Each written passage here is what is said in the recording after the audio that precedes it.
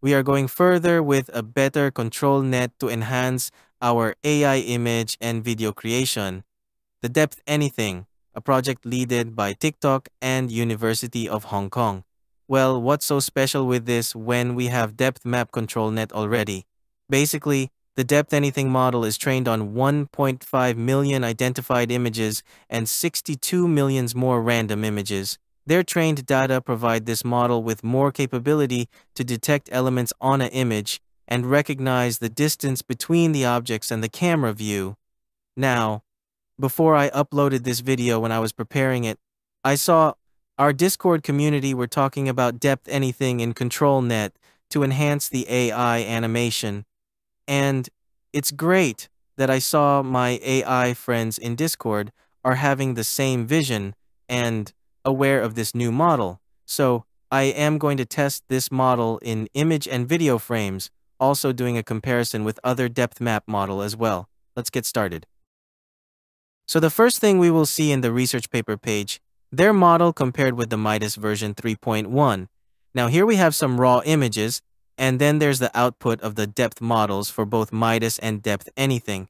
And as you can see, this mushroom and the trees, they have very detailed to identify the distance between the objects to the camera, and there's different colors with the Depth Anything. And scroll down a little bit, we'll see all different demo videos that they did for comparison with Midas and the Depth Anything.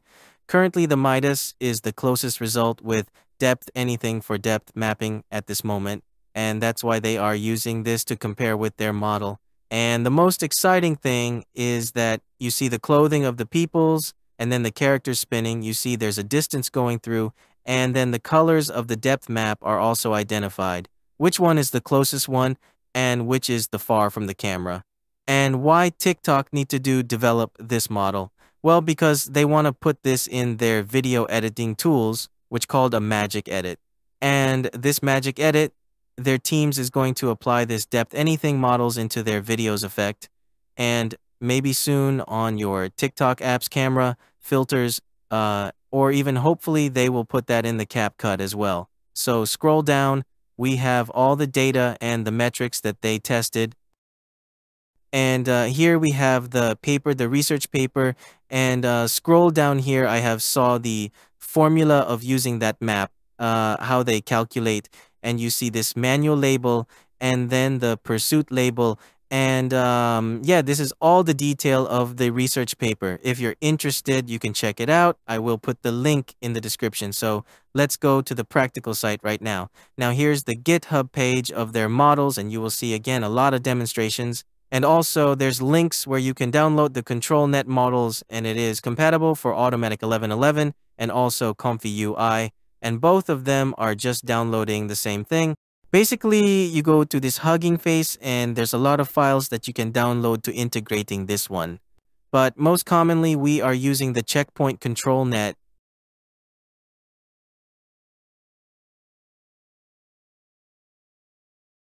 This one, 1.45 gigabyte. Now, this save tensors are the Depth Map ControlNet files that you need to download. Now, save that in your ComfyUI. And then go to your models folder.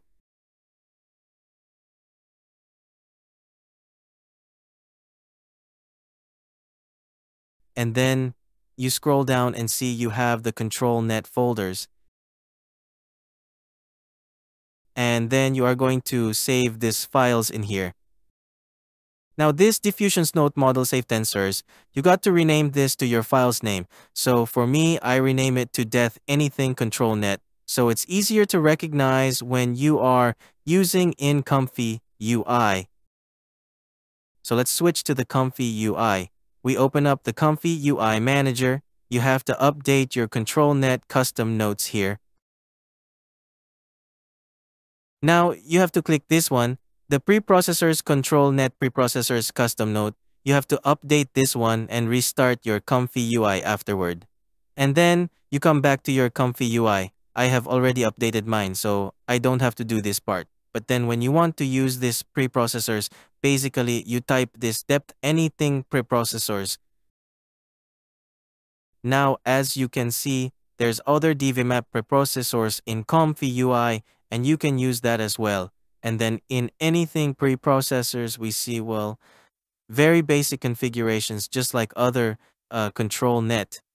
We don't need any special options or special values to input in there. Just pass the image inside. In this example, I'm using my animated workflow. So you create a ControlNet, advanced ControlNet, and then you connect to the image, and the pre-processing output image are going to connect to the ControlNet. Applied custom nodes here. Now, as you see, when I execute in the first time, it will download this def anything VTL. Now, this is the checkpoint models files for def anything. We will have to use that in the pre-processing loading. So you don't have to download it manually. You can just click the cube prompts and it will download automatically in the first time. And now, as you can see, this is the first example from my image that I did previously. And you see, this is pretty nice that the main character is on the middle. And then you see the body shape and then the face shape. There's identify some shadows in between. And then the armpits underneath there, you see there's shadows. And also you see the backgrounds, there's peoples around there, and there's different colors indicating different distance from the backgrounds. People as well. Now this model is pretty detailed on identifying the distance between the objects and the cameras. So of course the closest characters or objects will be the most highlighted one, and then eventually you will see the fading out for more gray color and then more further, and you will see something even in the black colors. But then, most of the image, they can identify any moving objects or objects that it will be created for the new image in ControlNet. So this is the after-generated image reference from my image through the ControlNet def anything. And I turned it down, the denoising, to very low. So there's going to be like almost the same style with this. So let's try it with another one. Right here, I have a girl standing by between two pianos. And you see this. Let's run one time and we will see some result in here. Now you see this, pianos on the back. You see there's some distance between the cameras. And let me create some upscaler image from this. Now here we have some distance from the piano keyboard to the other side of this. You see there's some distance creating. And then the chairs that beside the pianos, they have some distance, like there's some far away between the camera. Now let me relay out this workflow so we can test out with other depth map as well.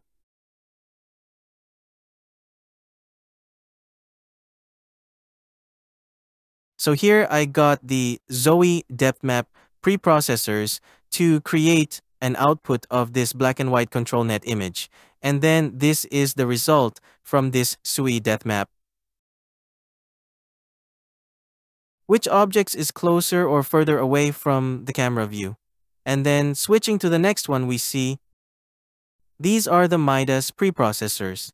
And this one a little bit better than the SUI depth map, except there's still some backgrounds that cannot identify. Well, it can identify this piano, the side view of this piano, this corner right here, but then eventually the back side of the windows, and then the door frame is just blurring out away. It is not like identified as an objects or distance in this image result. As you can see, there's totally difference if you see this in detail. Now, go to the last one, of course, is the depth anything you see, there's a lot more objects. And then the distance identified in the depth map result, you see the white and the black mapping of the image. And there's a lots of objects, even the light bulb hanging on the ceiling. And then the door frame on the backgrounds is still identified with different color to mark it as a distance in the photos here.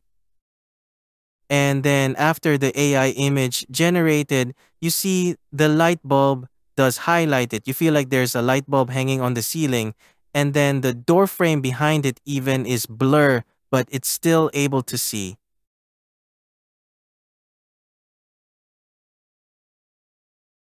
There's a layering effect in there, and it is really cool. If you do it in side-by-side comparison, you see also the curtain beside the windows. There's some layering kind of feeling of this in the depth anything. And also the wall, it creates more detail. On the wall, you see it feels like a marble surface on the wall in the Def Anything AI image. But then in the MDIS image is nothing. It's still flattened. It's like one flattened pictures. Okay, let's try another one.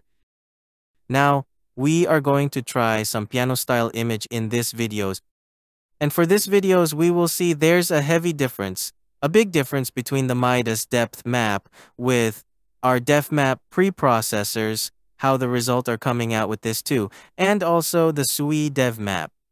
Well, the SUI dev map in this image, it cannot be compared with the other two. It's models because as you can see, the curtain behind the characters is totally different compared with Def Anything. The curtain behind the characters in here, they have layers and details, and the SUI dev map, it cannot detect that, and therefore their AI generate image cannot generate so much detail in the result. And then another one, let's try this one, is like a gothic style and grand piano rooms. And then you see that anything result in here. The preprocessor can identify the item or the objects behind the windows. So the outside of the windows, there are some buildings and some trees that anything can identify.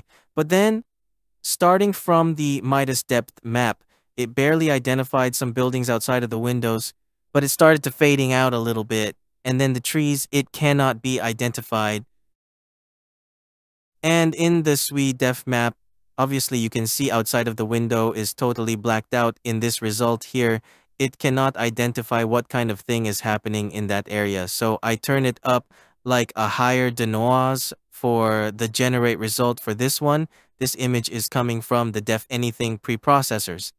And then I upscale this one also, and then turn it up, the denoising to totally different styles with the original source image. And it kind of looks cool with this one, and it creates more elements in the windows and then the pianos. So let's try with the animated workflow in here. I have very famous cartoons, their songs, their MV, and this Japanese cartoon. I cannot play this in this YouTube video because it is copyright protected. I just want to generate the depth map image frames on here to demonstrate for you guys about the depth anything. Now you see this one in here, we have the basketball players that is doing the layout, and then behind the characters is starting to feel difference. Now this one, mostly we cannot do that in other depth map, honestly. So you guys can have a try, and if you cannot install this one in your local PC, you can try it in their hugging phase. It's pretty cool. They also have different colorations, like the orange and yellow for the depth map to identify between the camera distance. And look at the fish here. And behind there, there's starfish. And then there's some other fish that is identified as different distance here. Yeah. So try it out with this depth, anything. You will feel stunning using this for your animations result in ComfyUI. So I will see you in the next videos. Have a nice day. Bye.